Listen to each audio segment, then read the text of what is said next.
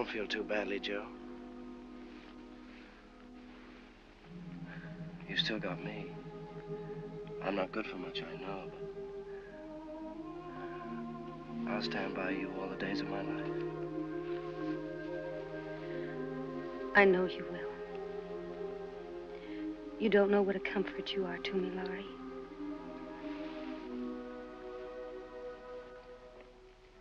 Joe, will you listen to what I want to tell you? No, Laurie. Don't say it. Oh, I will, and you must hear me. It's no use, Joe. We've got to have it out, and the sooner the better for both of us. Say what you like, then. I'll listen. I've loved you ever since I've known you, Joe.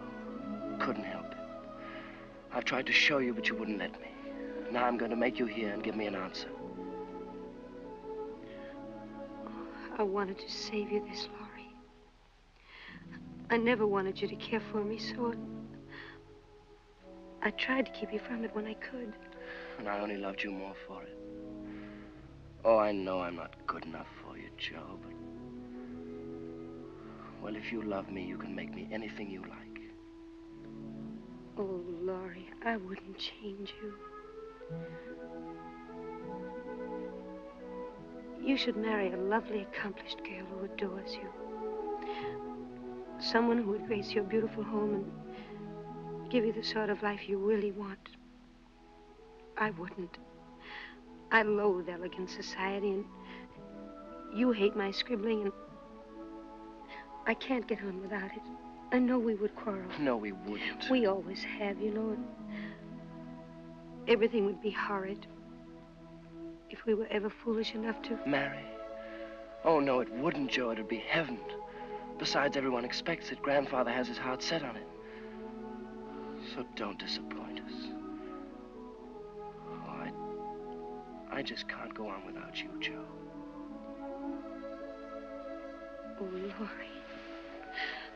Laurie, I'm so sorry. So desperately sorry. But I can't say I love you when I don't.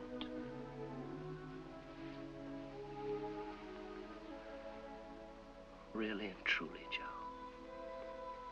Really and truly, Laurie.